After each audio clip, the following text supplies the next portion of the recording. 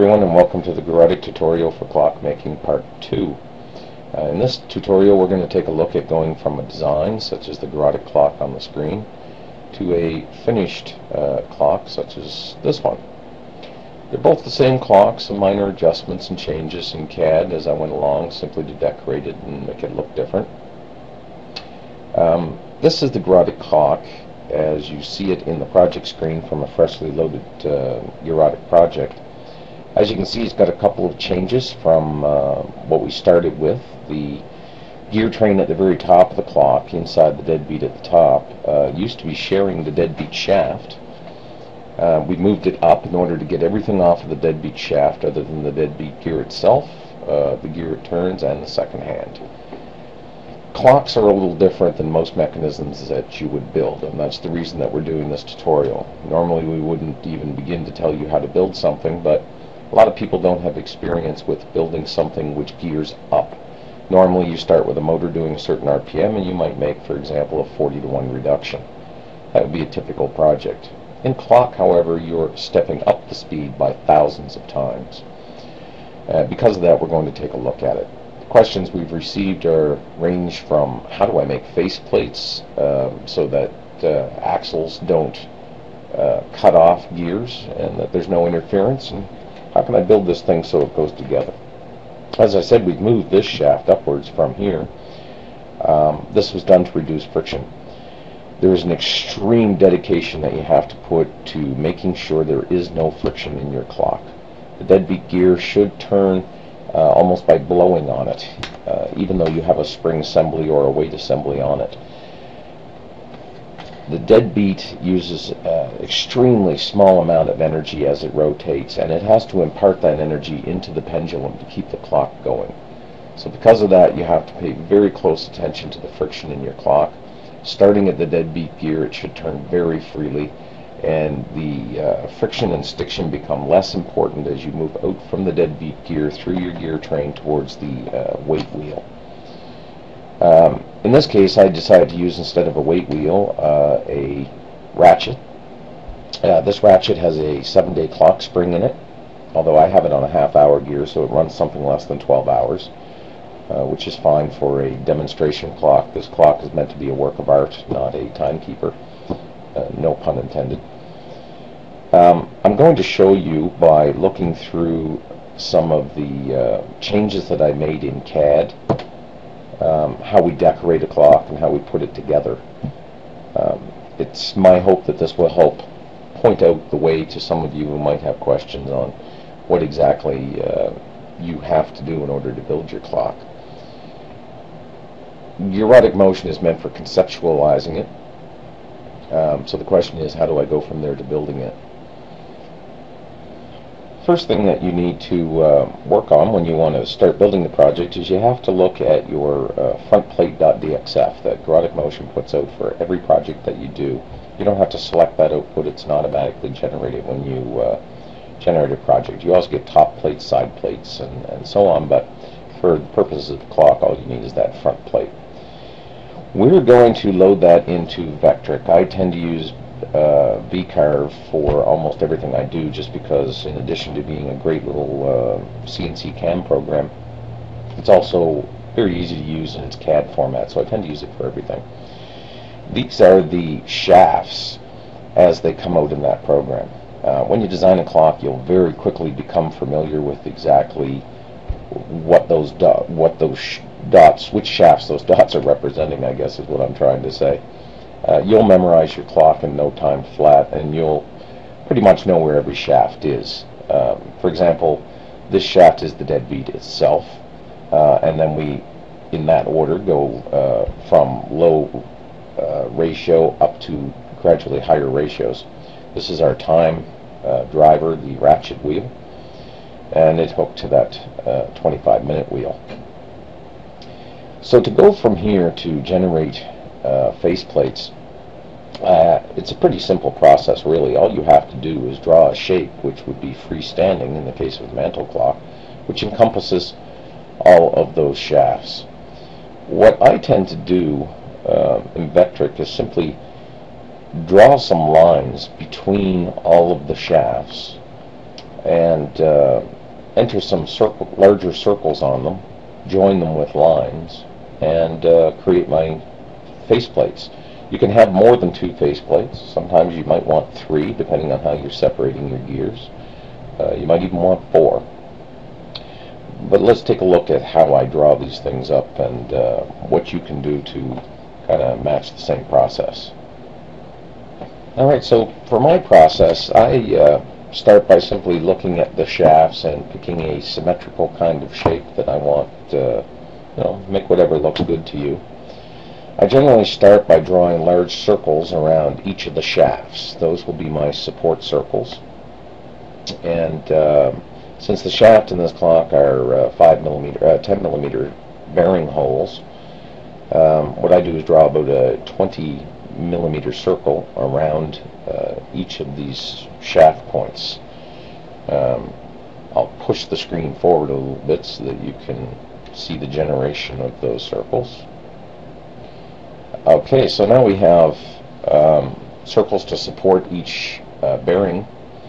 So I'm going to just symmetrically join the center of these bearing holes together with lines and do a simple offset left and right of, say, 5 or 6 millimeters on a side to start to create a support structure.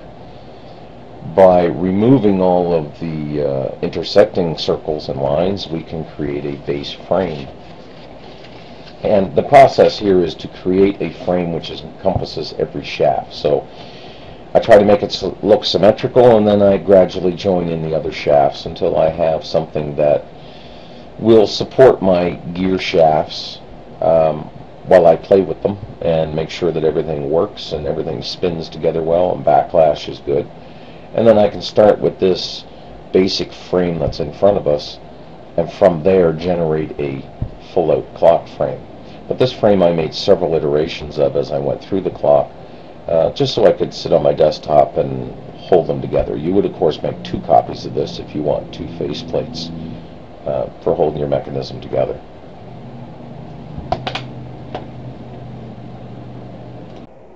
So once you have this base frame built up, you're pretty much ready to start putting your clock together. Again, all these holes represent bearing points for me because I put a bearing in every spot. Here you can see what I did in the end with that base frame by just adding a circle and some inlay cutouts so that I could push white acrylic into clear acrylic. I added a couple legs, which are basically 2 ellipses at the bottom. At the top of the clock, at the 12 o'clock position, you can see a hole which is 28 millimeters round, and it holds a Canadian $2 coin, which is why we call this clock a toonie clock around here. There are actually 5 toonies in the clock. In the event that the clock didn't work, we wanted to be able to say it at least had a $10 value to it as Canadian currency. To the right of it, I just pointed to here, you can see the foot frame. This is just meant to set on the table as a base and hold the 2 plates a set distance apart. I'll explain how to get that set distance in a bit. Here are the letters that I cut out to inlay into the frame. These are all just changes that I make to Gearotic's drawings in order to make them work for me. Here's an earlier iteration of the main frame. This one would actually stand up by itself, but had no way of displaying how many minutes, hours, or seconds. You can see several gears that came along with it. There's also 2 pawls on this screen, you'll notice. We used 2 at the suggestion of one of our users, and he was quite right. By doubling up the pawl width, it absorbs any wobbles that you might have in your deadbeat. Your deadbeat should run pretty true, of course, but if there are any wobbles, having 2 pawls glued together works fabulously to make the thing work. You'll also see all these round rings here. I use these for spacing my clock. It's very hard to put grub screws on the shaft of an acrylic gear. So in order to solve that problem, I do this in wooden clocks as well. I cut many rings which friction fit onto the shafts. And by gluing the faces of all these small rings together, I create a shaft that I can hold in my hand permanently, which all the gears are properly separated. All the spaces are the same. Since all gears are cut to the same thickness as the rings, you can simply count how many rings that you have on your shaft, and it gives you an idea as to the distance to place your clock frames apart.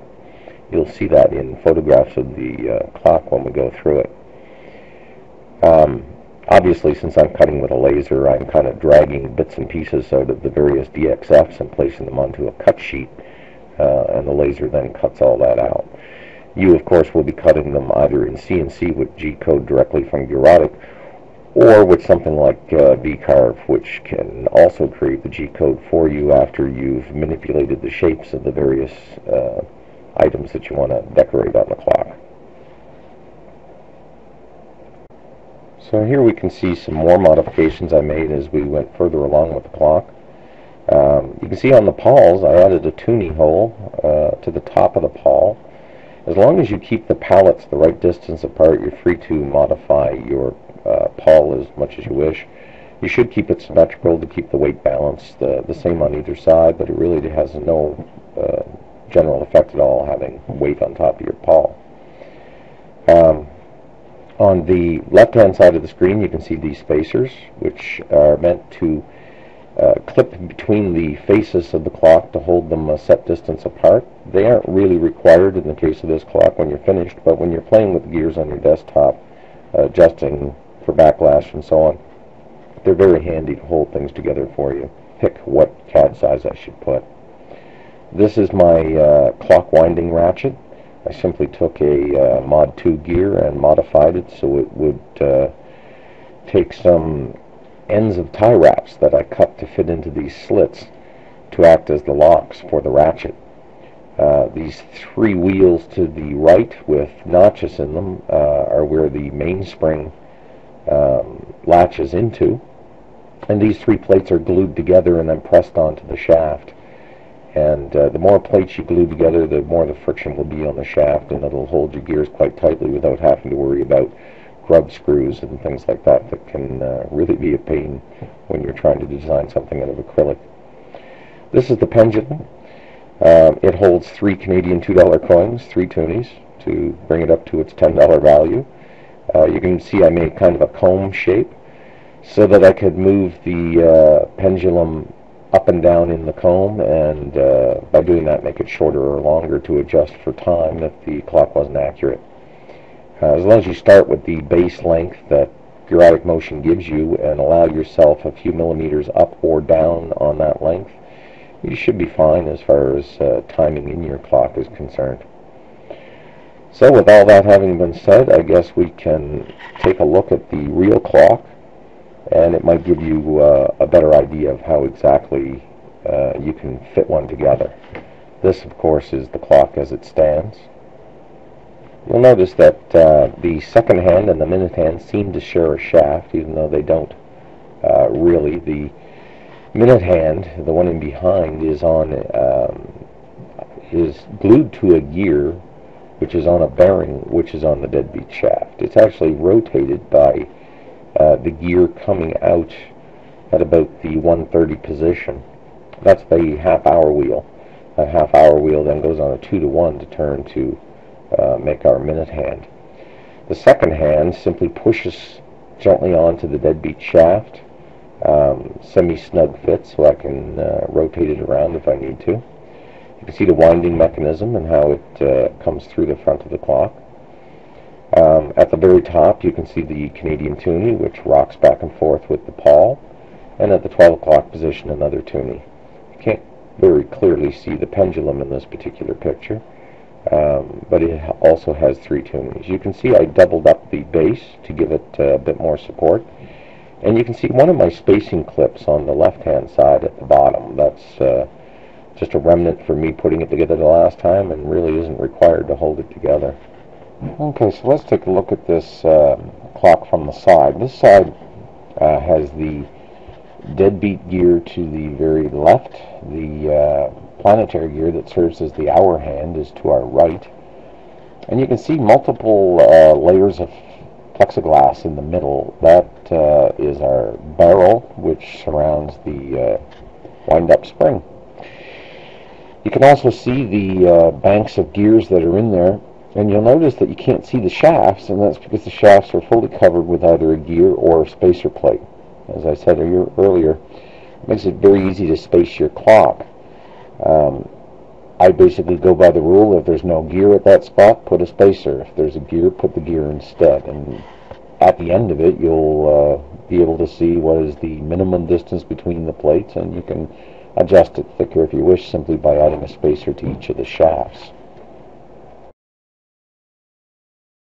And here's a close-up photo of the second hand and the minute hand. You can see what I've done is just take a few rings of white acrylic, glued them all together to make a little plug, which plugs right on the end of the deadbeat shaft.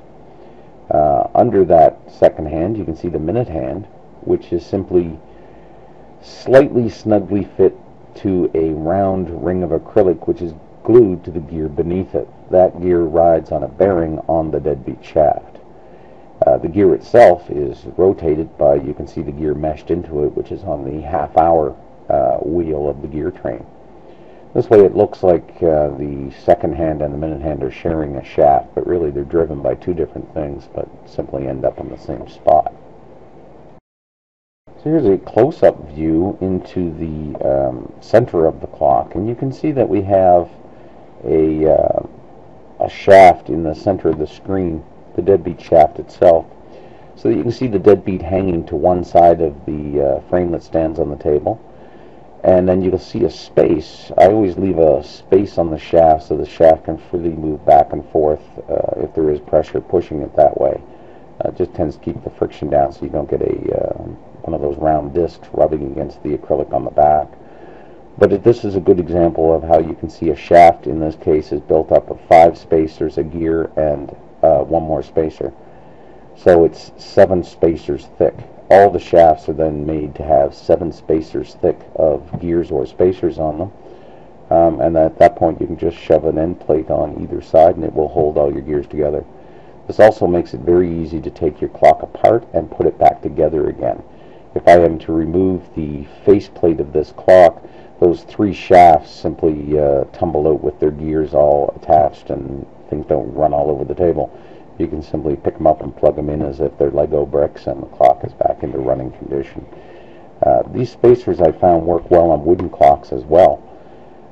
If you're using a brass rod, for example, inside a wooden clock, you just cut wooden discs, and by gluing them together and pressing them all into the shaft and gluing them to the gears as well, you end up with a brass rod with several wooden gears and spacers on them, which are kind of a permanent fixture so that they pull out of the clock and push into the clock easily. And it makes disassembly and reassembly simple.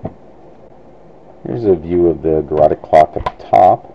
You can see that I have the one shaft going between 2 bearings which are pressed into the faceplates. I then put a little acrylic spacer and the pawl, which also has a bearing pushed into it. The pawl, actually the hole cut in the pawl is tight to the shaft. By having a double pawl thickness, we can push it and friction fit it to the shaft. The pendulum is a looser fit so that I can grab the pawl at any time and adjust the pendulum for the level of the clock. Sometimes that's done with a verge or a crutch arrangement. You might want to look that up on Google to see how they join pendulums to shafts. There are a variety of ways of doing it, some lower friction than others. Some use a spring steel ribbon as a holder of their pendulum. There are a great many ways to do it, and I wouldn't pretend to know which is best. In this clock, this method worked very well for me. If the clock wasn't sitting level, I could simply hold the pawl, slightly tweak the pendulum in either direction to make sure that when the pendulum is sitting straight down, the pawl is balanced side to side. At that point, a simple push on the pendulum will start this clock ticking. Here's a closer look at the top of the clock. You can see how the little 10mm bearings I just simply pushed into the plastic. They were cut to be a tight friction fit. The shaft pushes through the bearings. I don't even clip the end. The shaft has no lateral thrust, so it doesn't pull itself out, but I can pull the pawl off if I wish. The pawl with the Canadian $2 coin is friction fit onto that shaft, and the pendulum hangs behind it. You can see I use 2 clips at the top. These are the only 2 clips that I leave in the clock, and they simply hold the top of the frame, the right distance apart. Everything else is kind of self-holding. And just to decorate the clock a little bit, here's the number 6 out of white acrylic pressed into the clear acrylic to give us the 6 o'clock position. And in the back of it, you can just see the 3 toonies in the pendulum as it sits at low point. And here's the time keeper of the clock, the mainspring. As you can see, we cut a few tie wraps and simply shoved them into slits on a 2-module gear, put a ratchet on the inside. The end of the shaft was ground down to take a 4mm socket, and I just used a little ratchet to wind it up with. That ball-looking thing at the top is the end of a 7-day mainspring, and I simply cut several rings of acrylic with a hole in it so that you could just push the mainspring right into that barrel. The ratchet gear sits right in front of the barrel, and it meshes into our half-hour wheel. Pretty simple arrangement. And here's a close-up of the bottom leg. As I said, that clip would normally not be there. It's not required except when you're putting it together. Also in the foreground here we can see the planetary gear, which is our hour hand. To do that, I simply hung a planetary gear on a gear with 2 flat rings around it which hold the gear in place so that the planetary can't fall off. In retrospect, this hour hand can jam, and it will stop the clock sometimes after a few hours because I only used 3 pivot points for the planetary gear. Anybody even thinking about using a planetary gear, I'd suggest 4 gears to hold it at equidistant angular positions. It would keep the planetary gear from binding up on you.